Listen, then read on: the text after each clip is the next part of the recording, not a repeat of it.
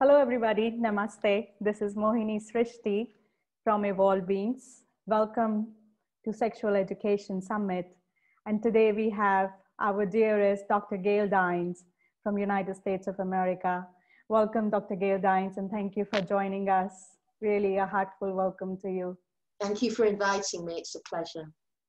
Yes, Dr. Gail Dines has been working over 2 decades in bringing the awareness around the harms of porn and bringing more awareness also to the parents that what kind of damage it has been doing to our youth and children and teens and tweens, because porn in today's time is unavoidable. And this is one of the very important topic to our sexual education summit that we wanted to bring.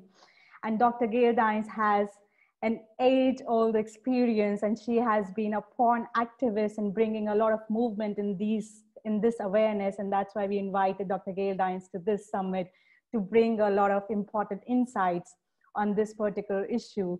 She is a professor emerita in Wheelock College for sociology.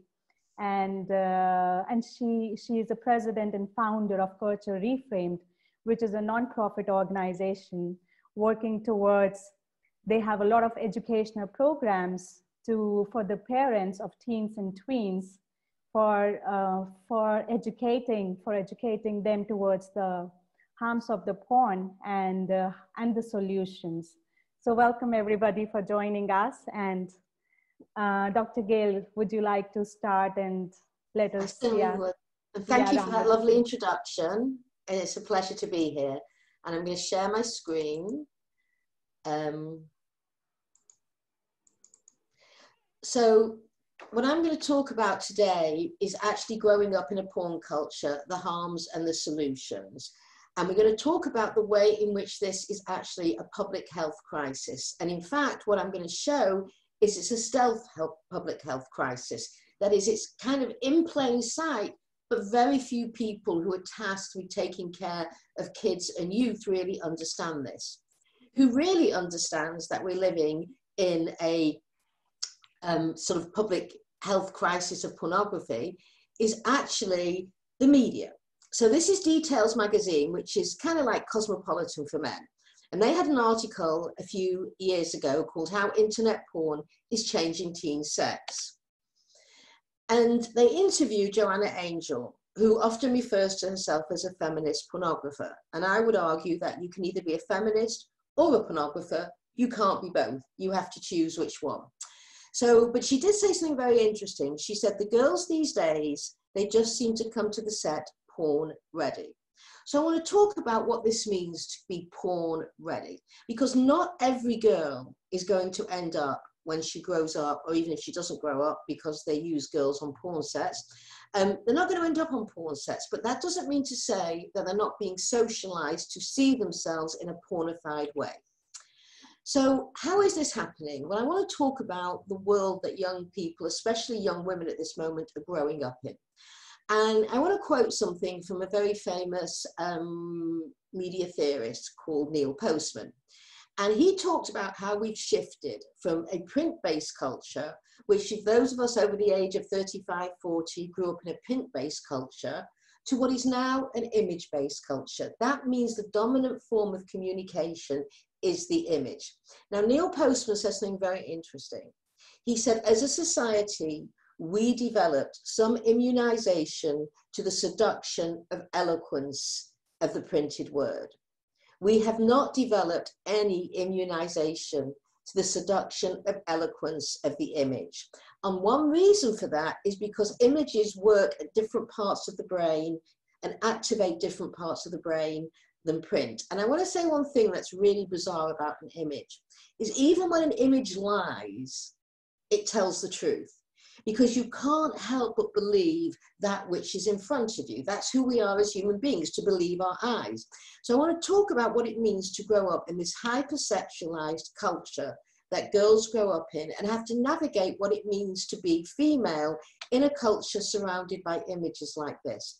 Now, importantly, these images that you see in mainstream media are very much white, thin, blonde, and hypersexualized. There's kind of, for all the millions of images that exist out there in pop culture, you can really distill it down to these kind of images.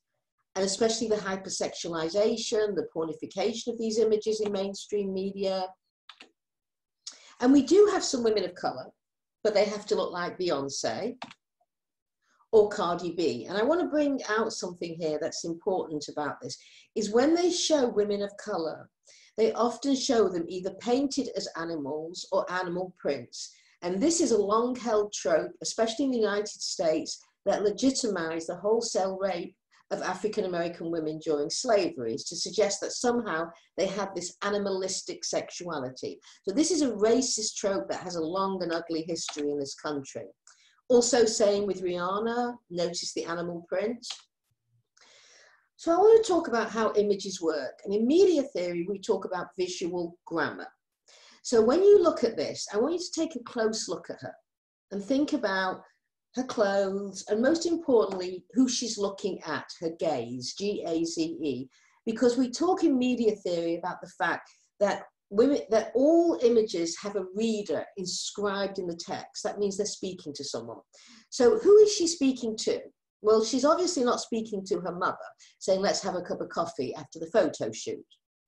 She's speaking to men. And what is she saying? Well, I can sum it up in 2 words. She's saying, fuck me. This is the fuck me look. Come get me. I'm sexually vulnerable. Now, what was interesting in my classes on media theory, I would say to my female students, can you do the fuck me look? And they would all immediately know exactly how to go into this look. And then what would happen when I would say to the men in the class, can you do this look? And they would be completely mystified of how to do it. And we would actually, some brave male students would come up to the front of the class, and we would literally shout instructions at them at how to do the fuck me look. And, you know, they were awkward and didn't know. And so I'd have 2 women and 2 men at the front of the class doing the fuck me look. And the women would look perfectly normalized in this culture. The men would look ridiculous. Now, the question is, why is it ridiculous for men to take the fuck me look, but perfectly normal for women to? And the answer to that really lies in the gender system that we have created. What makes women hot in this culture is sexual vulnerability. Come get me. What makes men hot is not sexual vulnerability, which is why the fuck me look doesn't work for them. In fact, what makes men hot is not fuck me. It's actually fuck you. It's that really aggressive stance. This is why feminists argue that rape is built into our gender system, and that in fact men who rape are not sexual deviants. They are in fact over-conformists to patriarchal norms. All they are doing when they rape is actually taking on all the ideologies, norms, cultures, and values of a patriarchal culture. And in fact, as a sociologist, my interest is not so much in men who rape, because that makes sense in this culture. My interest is in men who don't rape. What are the protective factors that have prevented them from internalizing all the norms and values of the patriarchal culture, and that they choose not to be rapists? That is a really interesting area of study. Now, what do we know about girls who hypersexualize themselves? The American Psychological Association a number of years ago did a report, and what they found is that girls who self-objectify, and this is a whole new thing now, you're not just being objectified by the culture, you are internalizing it to the point that you self-objectify. The more a girl self-objectifies, the more likely she is to have anxiety, depression, body loathing, risky sexual behavior, early pregnancy, suicidal ideation, self-harming, etc. So we know it is not good for girls to see themselves as disposable sex objects. Yet this culture says again and again and again, this is who you are. This is what is on offer.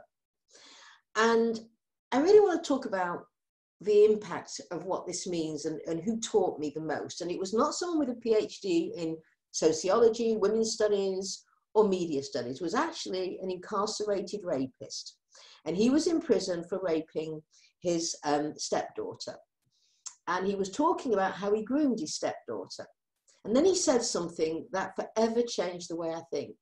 He said to me, the culture did a lot of the grooming for me. And basically I almost fell off my chair, because I thought, that's exactly right. This is the piece I have been missing. That it used to be you needed individual pedophiles to groom individual girls. What you have now is a much more economical form of grooming. What you have is a mass grooming pop culture, grooming en masse our girls to see themselves as either fuckable or invisible. That's the choices on offer for our girls today, fuckability versus invisibility. And when I go out to schools and colleges and I lecture on this, what's really interesting is many women come up to me afterwards, and girls, and they say to me, you know what? I chose invisibility and I'm miserable. I've got no friends, I don't go out, but I just can't be fuckable. And then what happens is the young women come up to me and say, I chose fuckability and I'm miserable and I hate it, but I don't want to be alone. So really, this is no choice. When you have two choices between fuckability and invisibility, neither one is a choice. You are actually being forced into or being groomed into a way of life by the culture. So when we talk about female empowerment or female sexual agency, we have to understand that in a porn culture, this is an empirical question, because it doesn't come naturally, empowerment or agency, because you are being groomed from the moment you are born to see yourself in a pornified way. So this is the choices they have. This is what girls have. And I can tell you from my work with girls and from me lecturing, they're not happy with this. They feel like they're drowning in this porn culture. And when I often say to them, has any adult ever helped you negotiate this new world of a pornified culture? They all shake their head and they say the same thing. We're drowning and we don't know what to do. So this is the position now our girls are in. Now, let's talk about our boys and how internet porn is changing teen sex for our boys. This is the same story from Details magazine. And what they said is there's a generation of young people who think sex ends with a money shot to the face. Now, a money shot is ejaculation on the face. And this is what we know is happening widespread. And let me tell you, when I was growing up, if a guy would have said, can I come on your face? We would have thought, oh my God, let's get the hell out of here. Something's not right. This has now become normalized.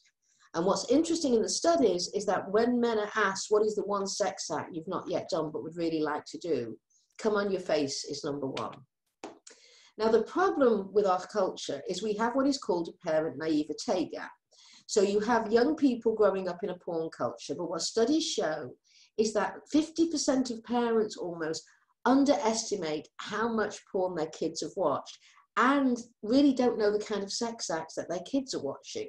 So here you have the perfect storm of a pornified culture, porn being the major form of sex education for kids today, especially boys, and parents who are the main protective factors, who are the ones who are absolutely most important in bringing up healthy children into healthy adults, do not know what is going on. And I can say that personally, because when I go and lecture, parents are absolutely shocked by what I do. But I also need to say that when I lecture to pediatricians, when I lecture to teachers, when I lecture to sex educators, no matter who I lecture to, they really do not know what is going on in the world of young people. And I spent a lot of time interviewing young people, speaking to young people, and it is a world out there that is, they are an experimental generation. We have never brought up kids before with absolute access to hardcore pornography. So let's look at this pornography. So the gold standard study is Anna Bridges and her team, in a peer-reviewed study, found that at least in 304 most watched scenes, 90% contain some form of violence against women. Now, let me tell you what the content of mainstream pornography is. Now, this is mainstream. This is what you get to for free in, I don't know, I get to it in 15 seconds, so I imagine the average boy gets to it in 5. So these are the, whatever you look at on Pornhub, and I'm going to talk about Pornhub in a minute because that's the most traveled porn site in the world. The scenes, whatever category you look on, you will see the same thing. Gagging, where she's gagged with a penis so far down her throat that she's choking. The tears are streaming down her face and she can't breathe.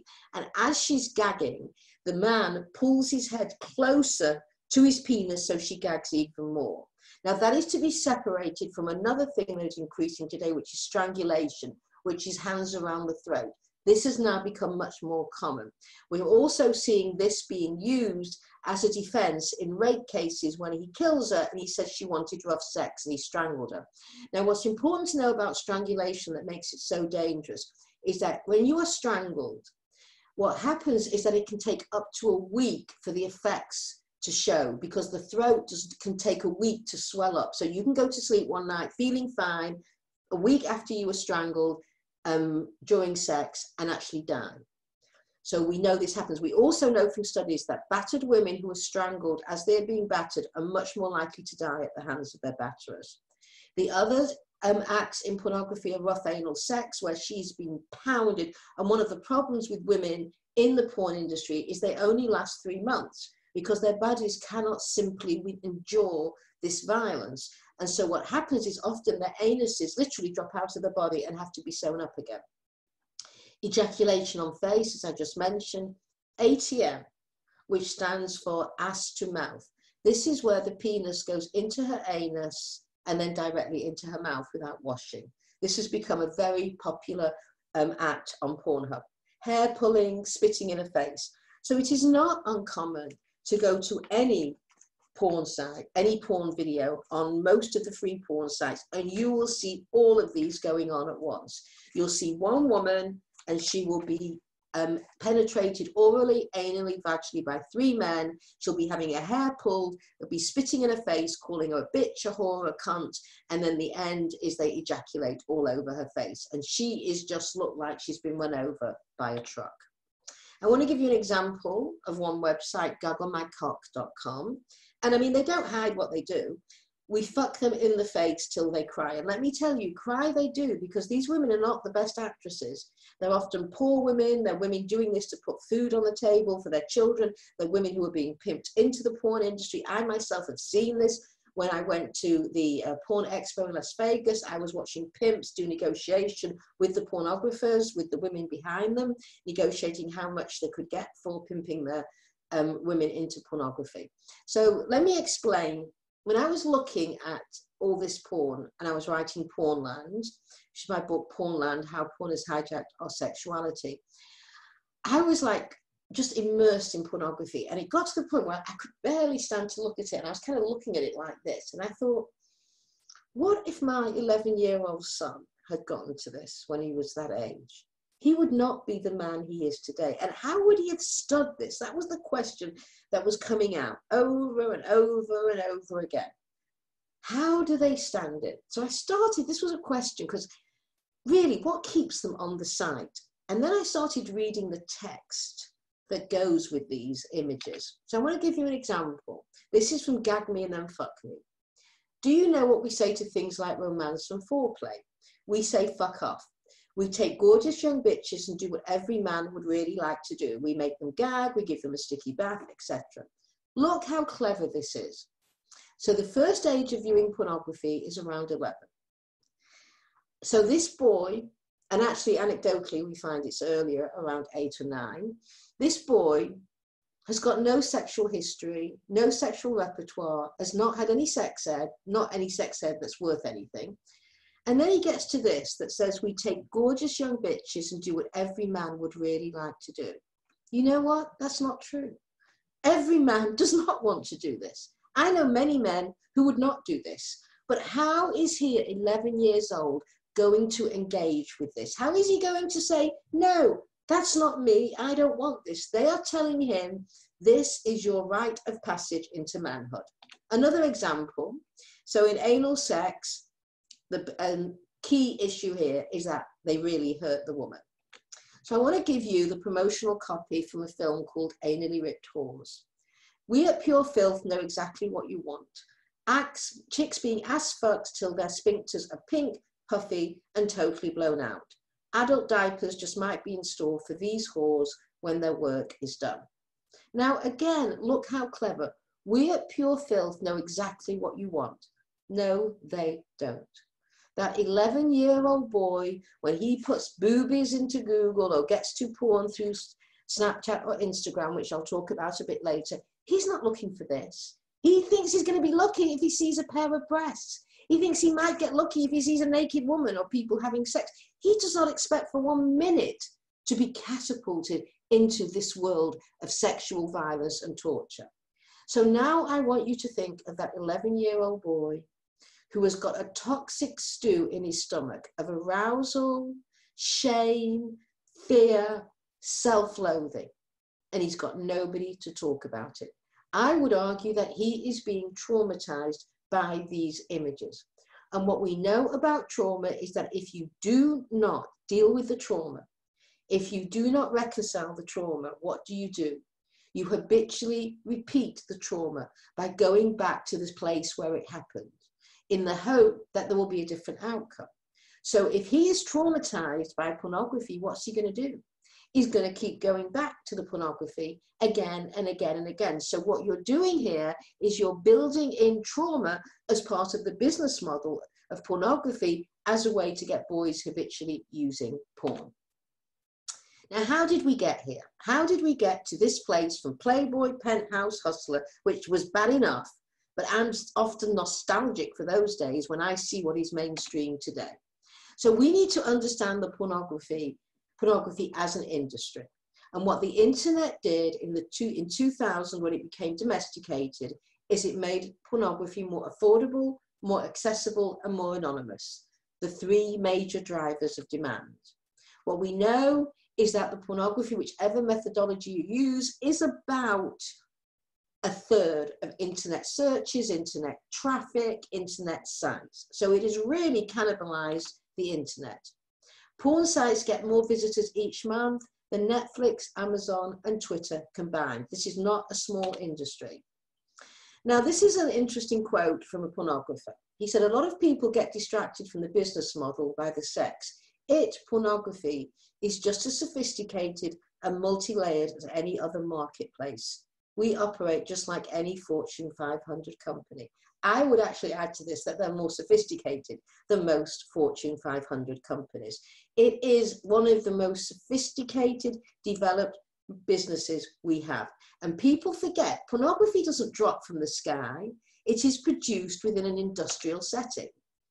Porn businesses, like all businesses, raise capital, undergo mergers and acquisitions, organize trade shows, and most importantly, they interface with banks, credit card companies, venture capitalists. You see, people say to me, if you do anything about pornography, won't it push it underground? And you know what? That's exactly where you want it to be. Because when it becomes above ground, it gets knitted into global capitalism. Every single major organization, from credit cards to banks to venture capitalists, have a vested interest in the continuation of the porn industry because they make money from it. This is the worst case scenario, is that pornography is knitted into mainstream capital. Now, what Adult Video News, which is one of the porn business sites, said is that the corporatization, which is really monopolization of porn, isn't something that is going to happen. It's happened. So we now have consolidation of the porn industry. It used to be a mom and pop industry in 2000. All that changed around 2007 with a company that was then called Manwin, but is now called MindGeek. MindGeek is the Amazon of the porn industry. It controls the vast majority of the porn that is distributed across the world. It owns 10 of the most 15 lucrative porn sites in the world, most of the free porn sites. And this is just MindGeek, give you an example of all of its networks. And on the left, you see what it owns. On the next one, with Brazzers and Babes, these are production companies. Then at the wicked and lesbian porn and Playboy, these are what they actually distribute. They say that anyone in the porn industry is no more than 2 degrees of separation away from MindGeek. MindGeek is the bully on the block, and most of you out there have probably never heard of it, which is astounding because this runs the porn industry. Now, most importantly, they control Pornhub, which is the most trafficked porn site in the world. Just to give you an example of the size, Pornhub is in the top most popular websites in the world. And I want to thank Leland Micklewake from Exodus Cry for sharing these slides with me. The ones with red on there are the ones that Layla shared with me. Now, Pornhub statistics in 2019, 42 billion visits, up from 33 billion in 2018. Daily average of 100 million visitors, 962 searches per second, uploaded 4.79 million new videos on top of the millions already there, and created over 1 million hours of new content. There is never enough porn, and if you live to be 200, you won't get through a fraction of what is on Pornhub, but yet they keep distributing and creating more. Pornhub boasts that 100 million daily visits is as if the combined populations of Canada, Poland, Netherlands, and Australia visited Pornhub every day. Now, this is Pornhub network, and this is, I want you to just take a look at all the organizations that they network with, because they, for example, kink.com, which is a torture porn website, Hustler, so they are in sort of webs of networks, which is why Pornhub has so much power. It doesn't, MindGeek doesn't just own Pornhub, it also connects with all of these. Now, what does partner network mean? It means cross-links. So when you get into Pornhub, other things start popping up, other websites, and you end up down a rabbit hole, often one you can't get out of. It's shared micro payments. So when you go into Pornhub and you click on something else, they share the payments with them. Cross-platform advertising and shared content. So you need to think of the porn industry as a web with MindGeek at the center. And by the way, if you go on MindGeek website, you will not see the word porn anywhere. They define themselves as leaders in search engine optimization, as in internet technology. They do not mention the word porn anywhere. Now, I want to talk a little bit about Pornhub traffic during the pandemic. In March, you saw an increase from 120 million visitors daily to 134. The reason for this is that more men are at home all day.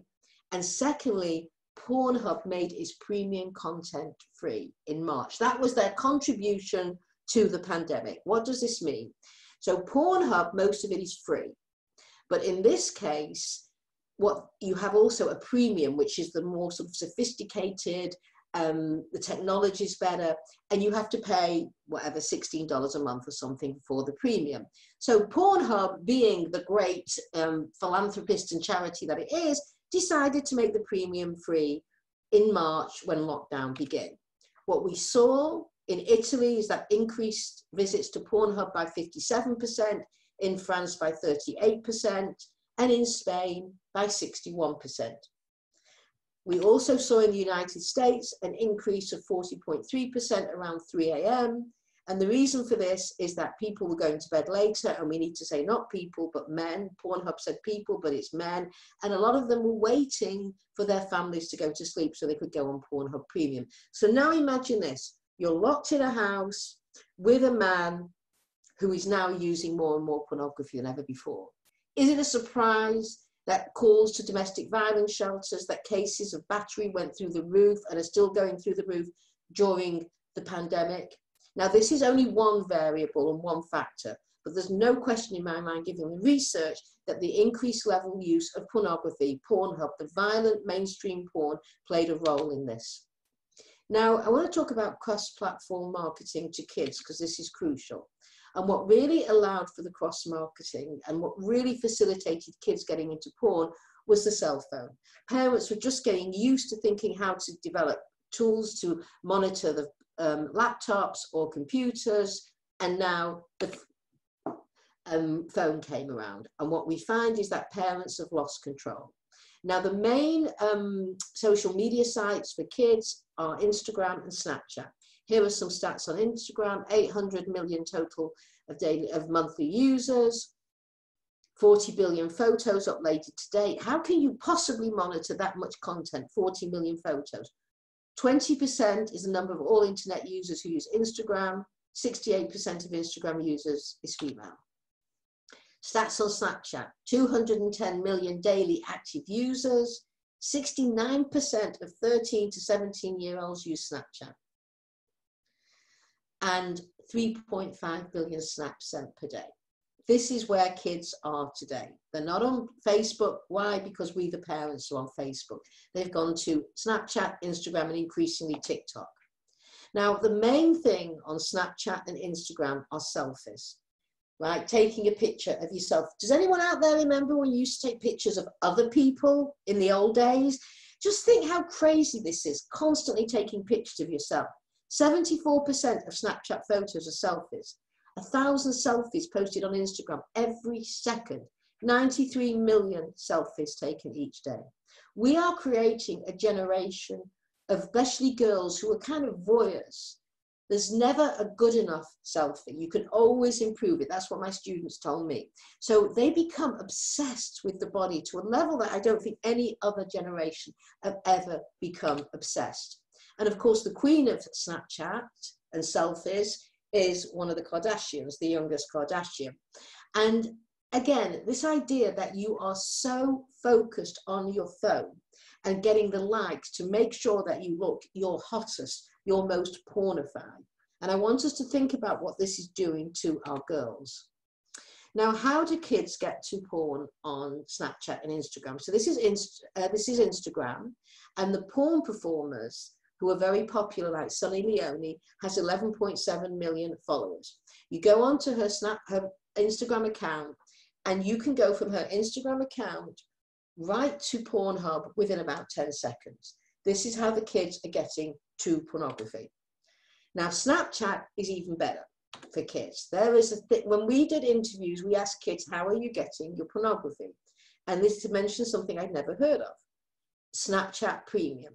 So on Snapchat Premium, you have the porn performers having their Snapchat Premium set up by companies like FanCentro. So you have a whole set of companies, another web of companies in the porn industry, setting up porn sites for porn performers on Snapchat behind the premium firewall.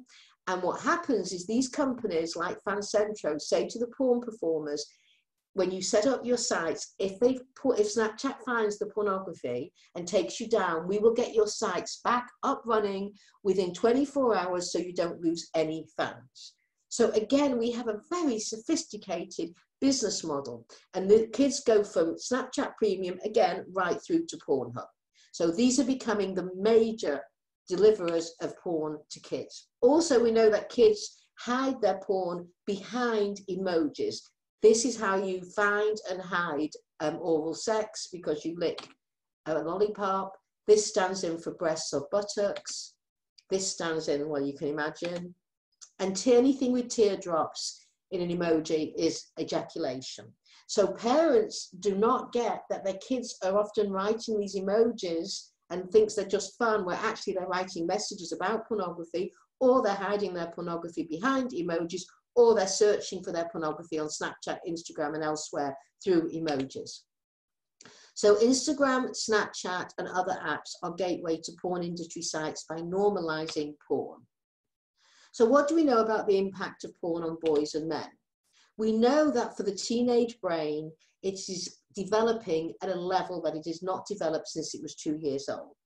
The preteen and teen brain is actually hardwired for risk-taking and for novelty.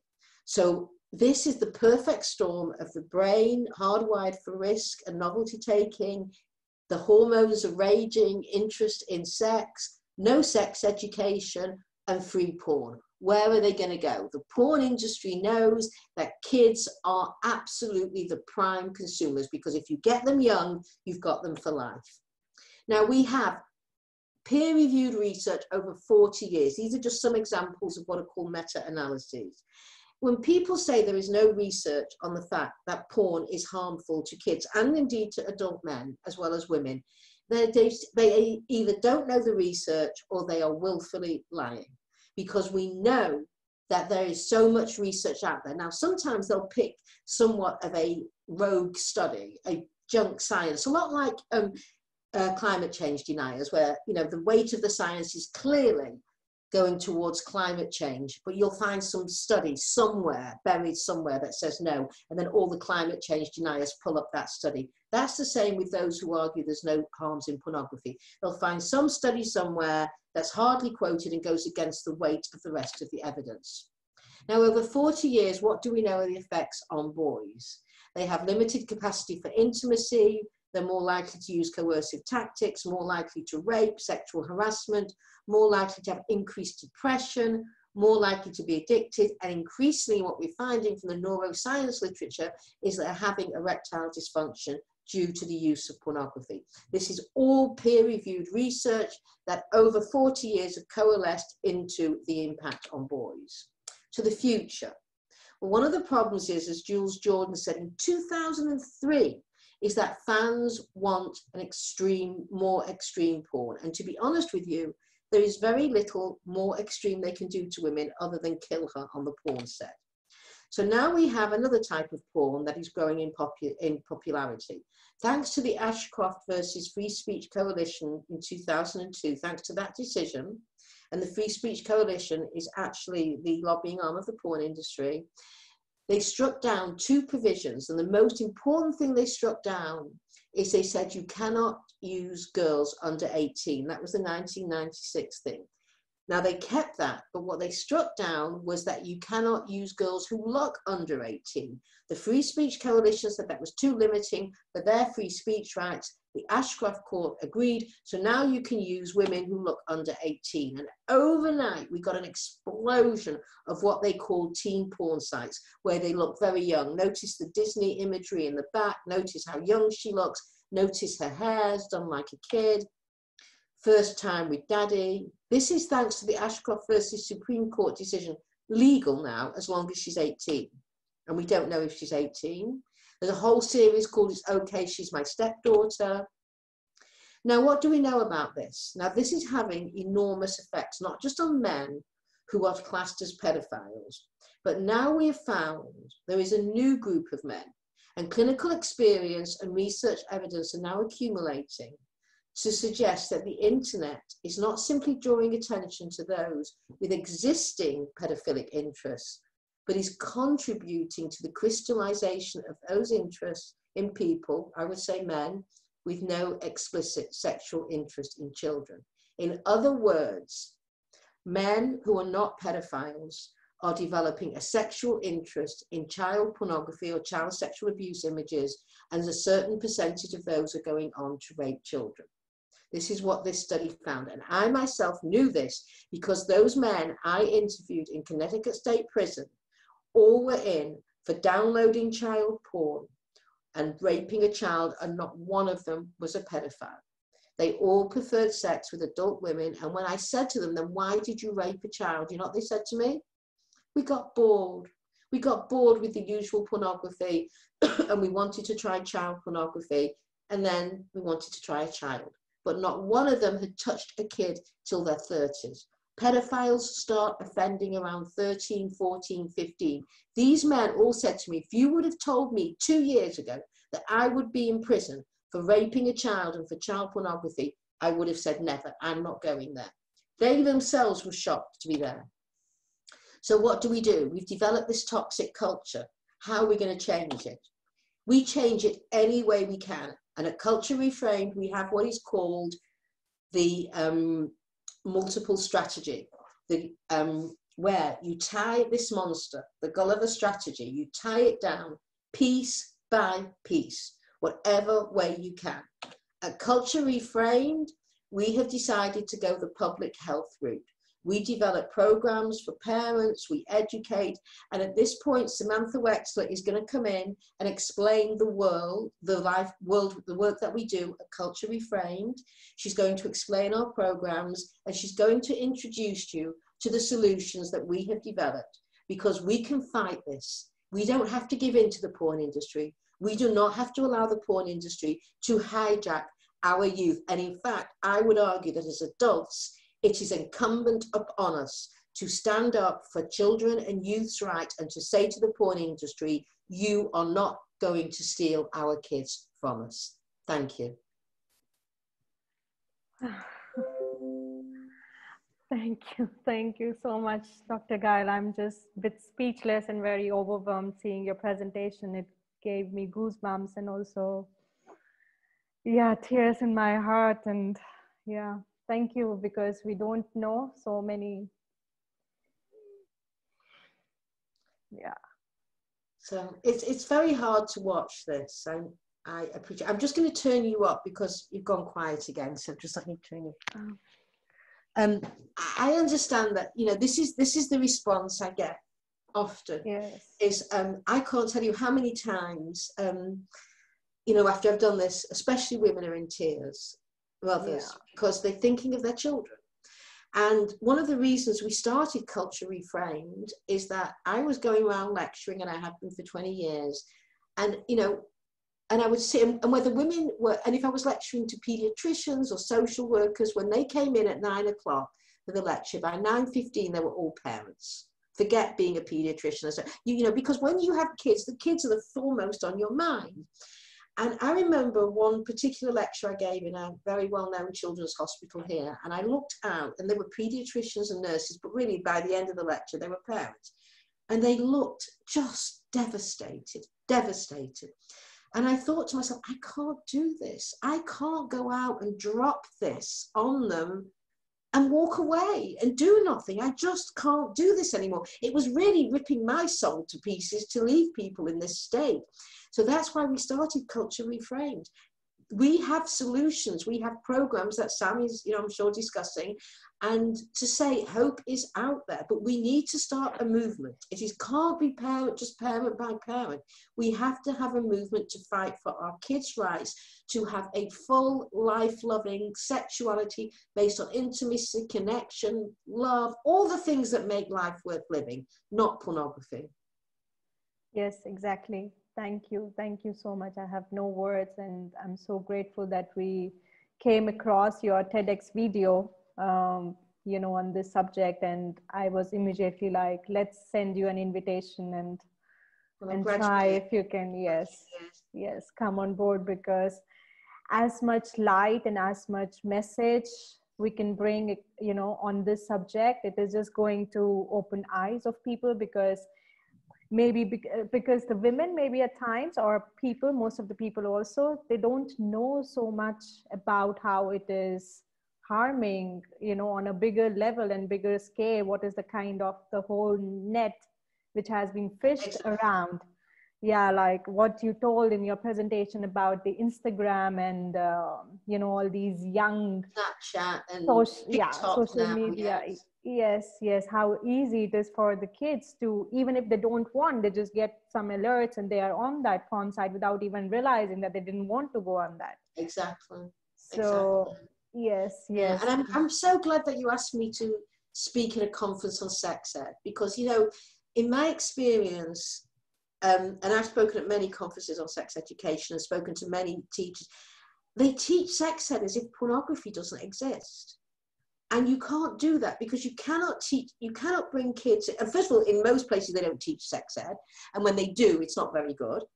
But the most important thing is you cannot teach sex ed to kids whose sexual template is already formed by pornography.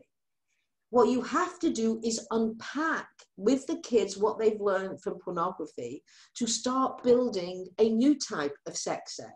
But to not mention pornography, or to do it in passing and then think you're going to have some impact on these kids, while meanwhile they're stuck in a pornographic mindset, is ridiculous. That's not how pedagogy works. So what I would implore everybody who's watching this is that, you know, and I want to say at Culture Reframe, we are developing some modules for sex ed teachers, which puts pornography front and center. It's kind of a critical porn analysis, to say that you cannot talk about sex ed without first talking about pornography with the kids. We're not suggesting you show the kids pornography, but you have discussions about what they've learned, so that they can begin to reflect on what they've learned, understand the way their sexual template, their sexuality, their gender identity has been formed by it, so that we can move away from that towards a more life-loving sexuality. Our kids deserve that. Our kids, everybody deserves that. But if we cannot hand another generation over to the porn industry, we've handed one over, enough. We have to stop. Yeah. Can you hear me now? Is it better for you? Am I audible? It's still a bit low, but I'm managing, yeah. Yeah, okay. Because I'm just wondering, the audience would also struggle to hear me. So no, you just, yeah, they can turn it up, yeah. Yeah, okay. And sorry, I had a question, but I forgot. But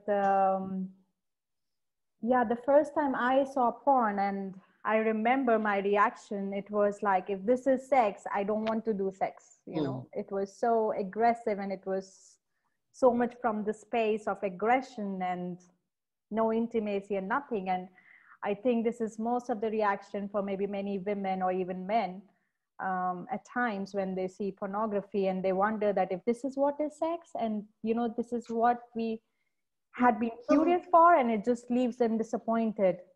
And yeah, but there's a bit of a difference between boys and girls. You see, what we know from studies, when girls go on, and increasingly girls are looking at porn, but they're looking at it as a form of sex ed. They're not, they masturbate much less to it than men do, and boys. So they're just seeing what the guys are looking at so they can perform those sex acts on them. What we know is that boys do masturbate.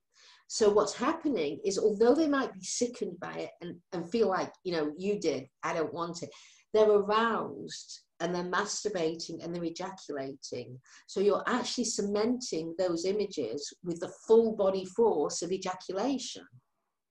So it's different for boys. Yes, yes, I agree with you.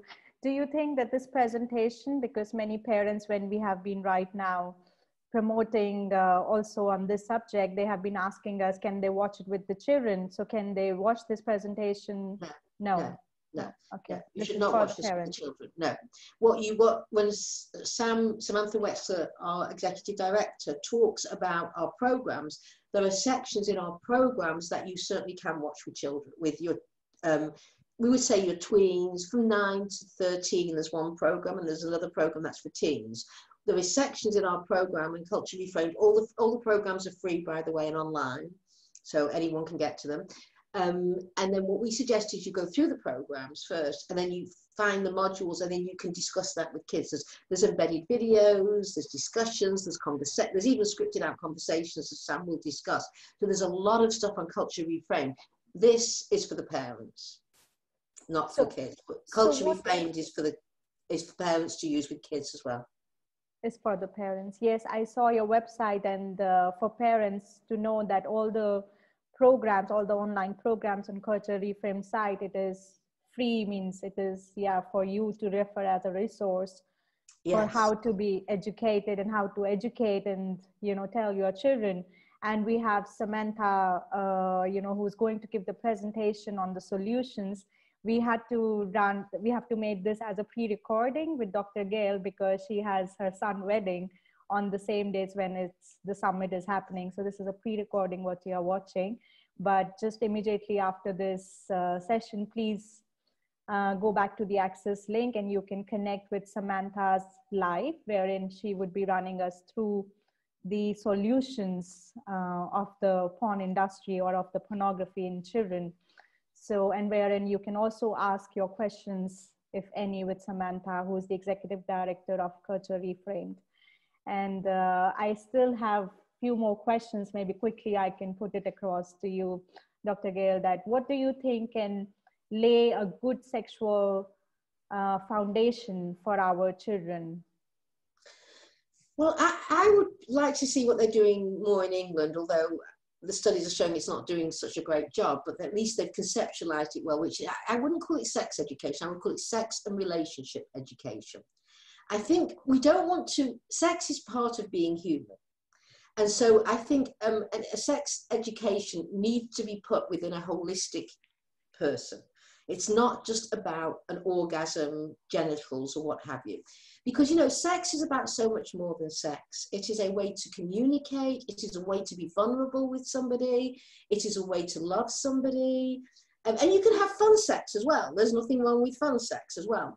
But in so many ways, what you learn in sex are such good lessons to take with you. How to be trusting, how to be kind, how to be intimate, how to be connected, all of these things. And this is what I fear we're losing all over the world, is that level of being. And I think, when you have sort of connected, intimate sex, all those skills you learn, you take into the world as a human being. And it changes who you are, and as it should, and it should change it for the better. It shouldn't make you want violence and abuse and all of those things that porn does. So I would say a good sex education certainly focuses on sex and what sex is and connection, but absolutely as well, and this is something that much sex education doesn't do, you have to center female pleasure, right? Women, women don't know about, studies show in, hookup sex, where you just meet someone, have sex, and off you go, don't know their names in some cases. 89% of women during hookup sex do not have orgasms. You don't even get the most basic thing from it, which is an orgasm. Why are you doing it? So I think we need to center female pleasure. And what's interesting, the studies show, is that when girls learn they have a right to sexual pleasure, they're much more able to say no. And consent becomes more meaningful, because if they don't enjoy it, they say no. But we don't teach them that girls have a right to sexual pleasure. We don't teach about girls' bodies. They don't know what the clitoris is in many cases. I mean, a funny story. I was at a conference and there was 500 people there. And I gave my talk, and then a very well-known biologist gave her talk, and it was about the clitoris. And they didn't want her to show a slide of the clitoris. And I've been showing pornography, and I said, this is ridiculous that you can't show a slide of the clitoris. They said, no, a drawing. So, okay, they showed a drawing. So after I finished, this biologist is speaking, and people behind are holding up the picture of the clitoris. And the speaker happens to turn around and burst out laughing. For 15 minutes, they'd been holding the clitoris upside down, the picture, and nobody even knew. I mean, if you held a penis upside down, everybody would be able to tell you it's upside down, right? So, I mean, girls need to know about their bodies as well, and the wonderfulness of their bodies, and the pleasure that their bodies give them. And, they need to know about masturbation. They need to know about finding their own sexual pleasure. They need to know what they like, what they don't like. And the most important thing is they need a voice to say those things. They need the confidence and the voice and the sense of liberation to say what they want. And that's not just around sex, that's actually about everything. Yes, yes. Thank you for bringing all these points, because when you say that 89% of women does not even have orgasm in hookup sex, in India, probably the statistics says that 30 to 40% women maybe does not even know what orgasm is. Mm-hmm. Yeah. I have spoken to many of my friends who are married with 2 children, and it's the same. They don't know what clitoris is. They don't know what orgasm is. And I know. Can you imagine spending your life not having orgasms? I mean, and then what are you? You become, in a way, if you're not having sexual pleasure, you become nothing more than a masturbation tool for the person you're with. It's just, it's sad that, in our, we have been saying that sex is not just about release and reproduction, which in today's time we have, pretty much made sex only about release, getting rid of, the sperms or the liquids or fluids, or about reproduction, having babies, so It's not just about this, it's much more. And as you said, it's holistic. And this is what, through the Sex Education Summit, being a sacred sexuality expert myself and being a Tantra teacher myself, this is what is the light we want to bring through this summit, that sex is a prayer, sex is meditation, sex is liberation. It is a source of transformation. Yes. It's not just even about even orgasm and pleasure. It's much more. It's much, holistic, and everything means. So thank you so much. It's about being human. It's about being human. Yeah, it's just about accepting our own natural self. Yeah. So yes. The opposite of pornography. Yeah. So you think in US there is no sex education in schools as well? Well, Sam's going to address that and talk about, but it's not very good. I mean, in many schools there's not, and what is not good. No. We are worse than most European countries here. So, so kids, I mean, most kids all over the world though are using porn as their major form of sex ed, even when there's sex ed in the schools. What do you think could be the alternate resources for kids to learn about sexual education? Well, Sam will discuss some of those, because there is some really good sex education. I know that the Unitarian Church has got a very good curriculum. So there are some very good sex ed curriculums, but again, none of them really focus on unpacking what they've learned from porn. before they get to the sex ed. So this is why we found it so important to start, you know, to get consultants who are, you know, sex educators to write actual modules about how you teach sex ed with porn at the center, so that porn is no longer at the center. You know, in a way it's ironic. You put porn at the center of a healthy sex ed, so it's not at the center of their lives. Yes, you need to rewire. That's what we say, that because you have been so far, the sex agenda or the focus has been just to release and get rid of this energy in some ways, and or either very aggressive. So it needs to rewire what you have learned, and it takes time. It takes a lot of willingness to make this change in your own life. To But the play. good news, Yes. oh, I'm sorry, I didn't mean to interrupt Yes, you. please, please. Okay, the good news is when you look at the research on the brain has the most incredible capacity to reboot itself. So you can learn. Nothing is once done for all. Those who are listening to this and have had a problematic use with porn, or even looking at porn once actually can reshape your neurons and the way you think. The thing about it is that you can change. That's what we know from all the research, is that even, you know, whatever you've been using, whether it's whatever, if it's heroin, pornography, or whatever, you can reboot your brain. The beauty of the human body is incredible, that you can build new neuro pathways, new ways of thinking, being in the world. It's never too late. Yes, and as we are in COVID-19 time, it is the best time to reset, reboot us, and, you know, rebirth yes, to rebirth into something new, which make us feel more connected to our own self, to our own, you know, spirit, and to our own core. And Absolutely. yes, Absolutely. yes. Rethink who we are. Yes. Thank you so much, Dr. Oh, Gail. you're very welcome. And again, thank you for asking me. Yes, for giving us this time. Really, please accept my heartiest thanks to you. And dear audience, please don't go away. You just have to go back on the Access link and join Samantha, the Executive Director of Culture Reframed, to listen on the solutions of pornography. Parents, tune in with us, and see you with Samantha. Thank you, Gail. Thank you so much. Thank you. You're welcome. You're welcome.